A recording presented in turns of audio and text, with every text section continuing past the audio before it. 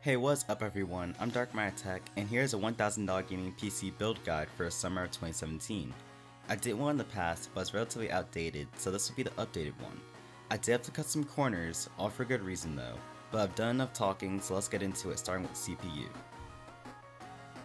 For the CPU, we got the Ryzen 5 1600. Not the 1600X, which is like the older brother, but this one still performs. It's armed with 6 cores and 12 threads, and SMT, or simultaneous multi-threading, which for sake of argument is like hyperthreading. In terms of clock speeds, you're getting a base clock of 3.2 GHz and a turbo of 3.6. And yes, it is overclockable if you were into that. Talking performance is roughly on par with i5 equivalents such as 7600K, and in some cases edging them out. Also, with those 6 cores, it should be better for professional and content creation uses. This processor does run the AM4 motherboard, so it supports DDR4 RAM and has a TDP of 65 watts. For about $200, you were getting one hell of a processor. Moving on to the motherboard, I picked up the MSI B350M Pro-VDH. This one is kinda similar to the B350M Gaming Pro model, just with a different PCIe layout and color scheme. Personally though, I think this one is better, and it is $5 cheaper at $75 versus $80. Anyways, this is a budget board, so don't raise your expectations too much. It'll get the job done, and allow for some flexibility in some areas. MSI is a reliable motherboard manufacturer, and their BIOS has a more simplistic mode for first-time builders. You can overclock on it since it is a B350 motherboard, and has 4 RAM slots up to 64GB if you need it. Moving on, it has 8 USB ports on the rear I/O, with half of them being USB 3.1 Type A, and the other half being USB 2.0. You also get an M.2 slot and 2 chassis fan headers.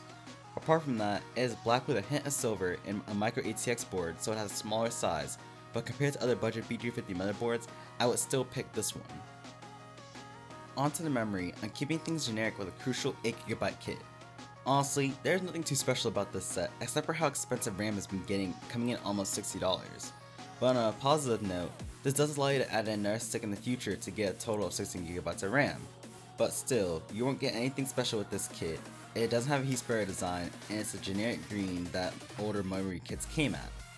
But if you want to know more about why RAM prices and other components keep on jumping up in price, check out my last video and I think it'll explain why. Now onto the graphics card, which is where I put most of the money in. Initially, I went with a 1070, but since I was revamping this build guide, I decided that sticking with the same card wasn't going to cut it. So for the graphics card, we were going with the GeForce GTX 1080. These things have been coming down in price quite a bit since the 1080 Ti's release and the new Titans. So for $500, you were getting nothing less a top-notch gaming performance. You should be able to play anything and nearly everything for a long time to come, at pretty much whatever settings you want, you name it. But at least for the model here, we're going with the MSI Duke model that comes with 3 display ports, 1 HDMI 2.0, and a dual-link DVI-D. It does have some RGB on it, and for $500, getting a 1080 will make any gaming experience awesome. Like I said before though, the model makes very little difference, and just pick whichever is cheaper. It's a marginal difference in frame rates from model to model, and the only thing that will really change are attempts when switching to different cooler designs. Moving on to storage, and I had to think about this for a while, but I decided to omit the SSD for the purpose that the build would have gone over budget, and it's something that can be added on later. Granted, load times won't be as fast, but I'd much rather have a 1080 in my system than a 1070, or even if you could crossfire something like RX 4 or 580s, if you can find them in stock. But starting with the hard drive, I'm going to go with the standard 1TB Western Digital Blue. It's a 7200 RPM, and in this case meant to hold a majority of games and files. Not too much more to say about it. It's tried and true and pretty much the highest rated 1TB drive, if that speaks for its quality. As for the SSD, that was a bit of a different story. Since SSD prices have been increasing, it's not likely to find a nicely priced SSD anymore, so we're technically left with 2 options. You could hold off a moment, and when you get enough money for say a 240GB model, then pull the trigger, or go ahead and pay for one now rather than later. Neither option is wrong, but prices for components are expected to drop anytime soon, so it may be better to get a larger one now. The choice is still yours, but this way it keeps other parts of the build intact so we keep the same level of performance. Onto the case, going with the DIY PC DIY BG01. It is a budget case coming in at $33, but for what it's worth, it definitely hits some good points. If we are talking features, you get a nice side panel window, water cooling support of the 360 radiators in the front, a max GPU length of 400mm, and some room to upgrade to say the least. Also, CPU coolers up to 163mm are supported, so make sure to check that. We are going to use the stock cooler in this build, but for future upgrades just keep that in mind. On the downside, construction of this case is not going to be the best of all time, and there are no grommets, but I wouldn't mind this case just because of its features at a low price point. It also comes with 3 fans, one of them being a blue LED, so a fan splitter will be required. For the power supply, I'm going with the Seasonic M122-620 EVO. For $60, this power supply will easily power the rig and allow room for overclocking.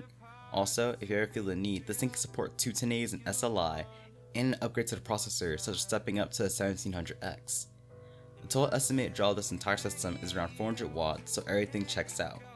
It is only 80+ bronze certified, but it is a fully modular power supply, making cable management a smoother process.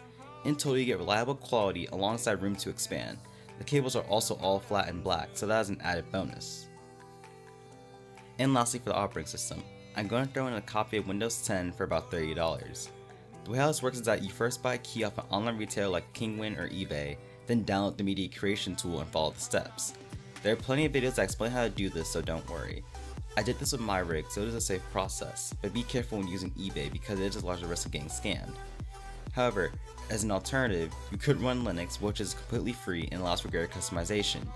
Personally, I prefer Windows because games still run better on it for the most part, but it is your call. Either choice is perfectly fine. Anyways, there'll be a PcPartPicker link in the description so you can purchase the parts or configure them how you see fit.